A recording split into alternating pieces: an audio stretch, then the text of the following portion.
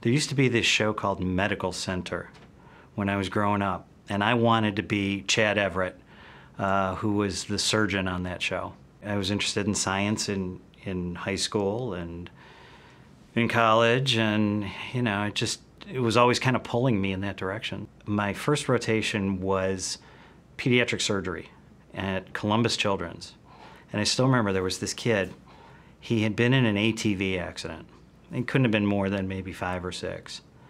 And he came into the ER, he was pretty much like comatose. 2 or 3 days later, this same little kid is just tearing up and down the halls on a big wheel, head completely swathed in bandages, like nothing ever happened. And it was then that I knew that I loved the kind of that resilience of kids that, you know, no matter how things go, they just bounce back. I'm kind of a really big softie, and like I have certain little kids that, you know, when they come to see me, they always throw their arms around me and give me a big hug. My sons are all in their 20s now, so, and they're living at home, but it's been a big culture shock for me because for years and years I was running to baseball game, to football game, to practice, to this, to that, with 3 of them pretty close.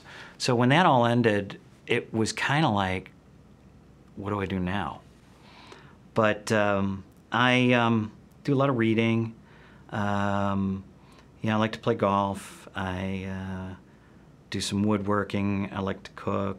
You know, I got a lot of varied interests. Mostly, you know, I actually end up hanging out with them, and we watch a lot of sports and that kind of thing.